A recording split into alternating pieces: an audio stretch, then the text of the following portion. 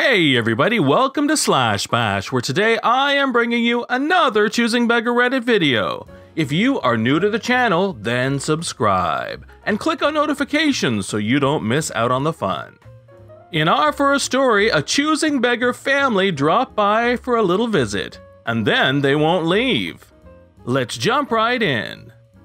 This took place when I was 9, which was 6 years ago, so it may be a bit fuzzy. My dad had a friend from middle school who now had a family and was going to visit North Carolina for a vacation. They invited themselves over to my grandparents' house to stop by for a few minutes before continuing on their trip. This is how they ended up staying for 2 days before we kicked them out.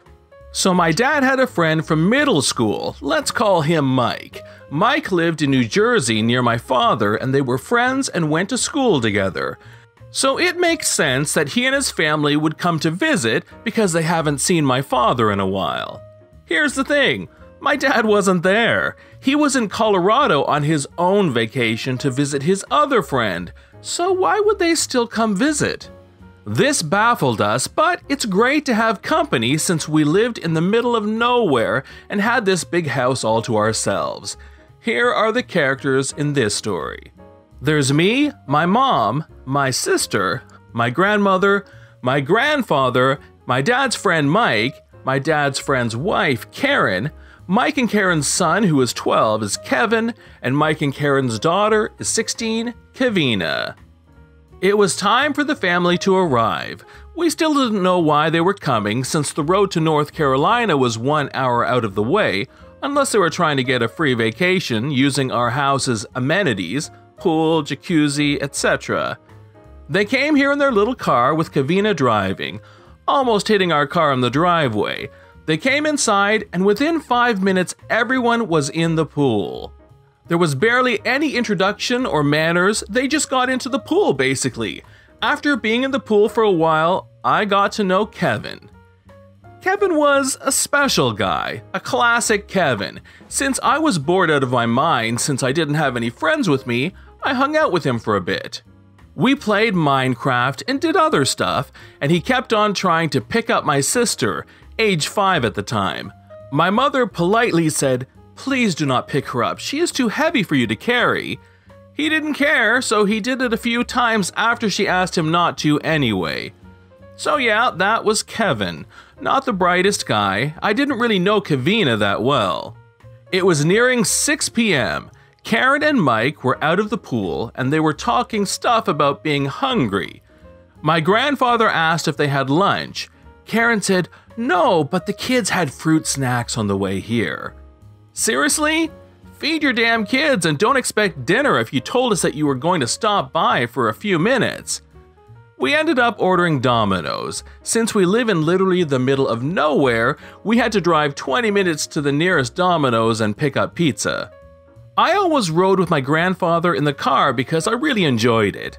On the way there, he was getting a bit pissed off because I'm sure a 64-year-old man doesn't want to be picking up pizza for a family he barely knows and has hardly seen in the last 20 years. We got home and ate the pizza. Kevin and I played some Minecraft in my Minecraft world, and yes, he exploded my Minecraft city with TNT. Really, I didn't particularly care. I wasn't a hardcore Minecraft gamer back then. We watched a mediocre movie and went to bed. The whole Choosing Beggar family refused to sleep in rooms with any of us.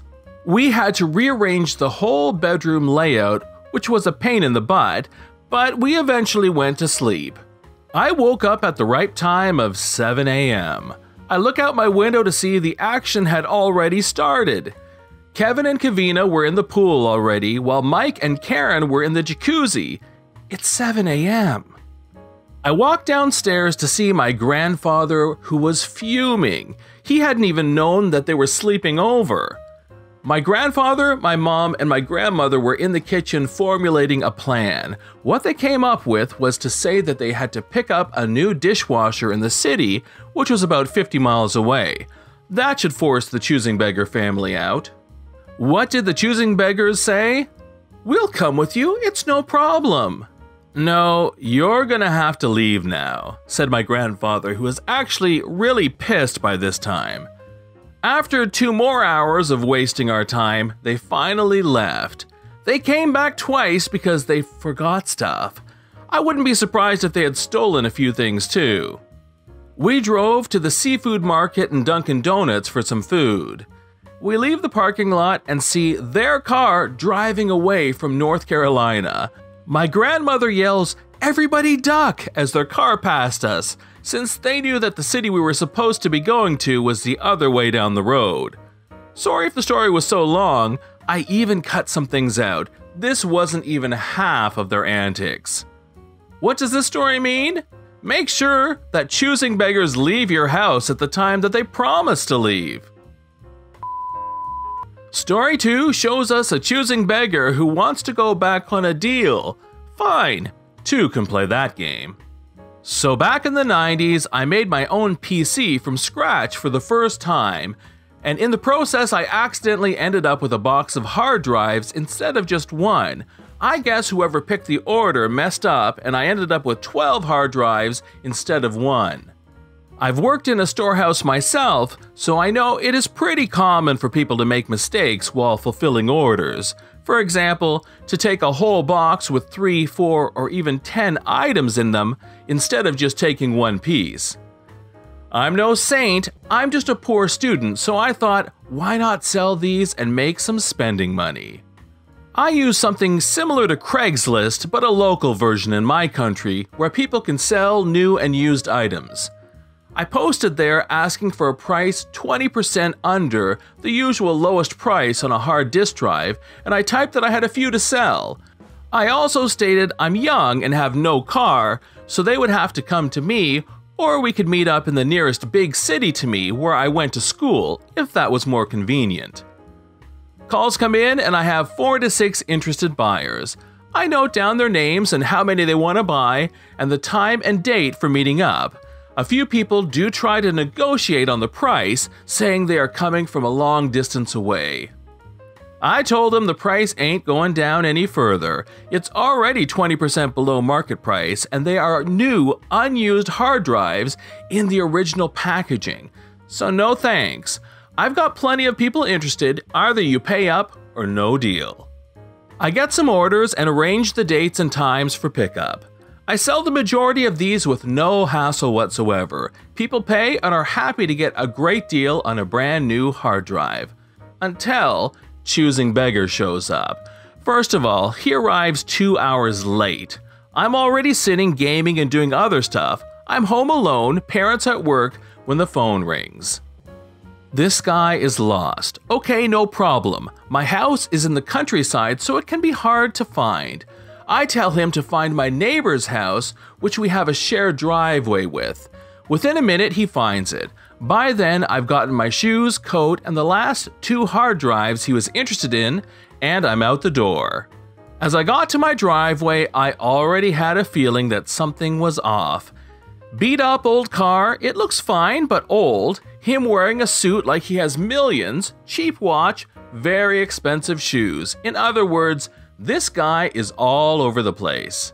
When we shake hands, he flashes me one of those fake smiles that sadly I've seen too many times already in my life.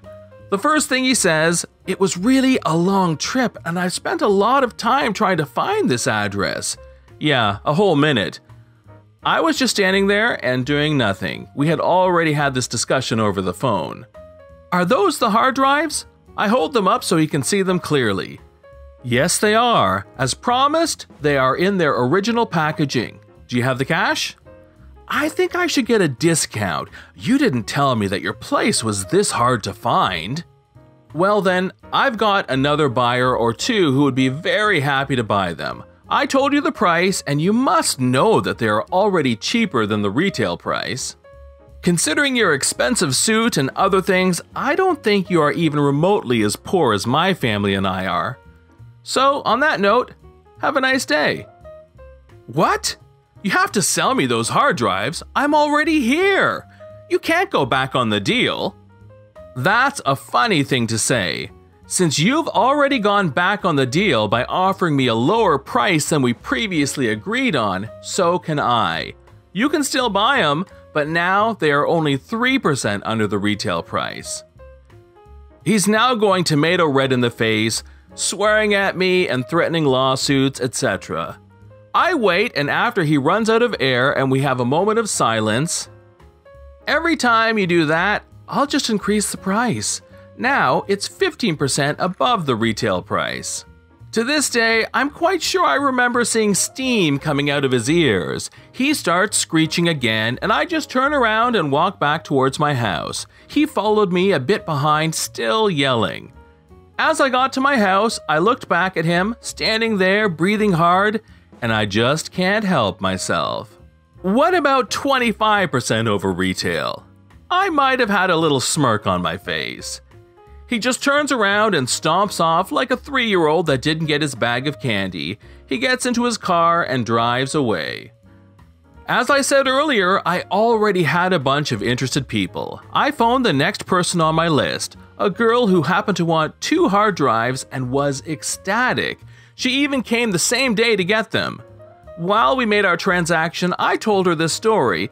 We both laughed and she left with 2 hard drives and a smile.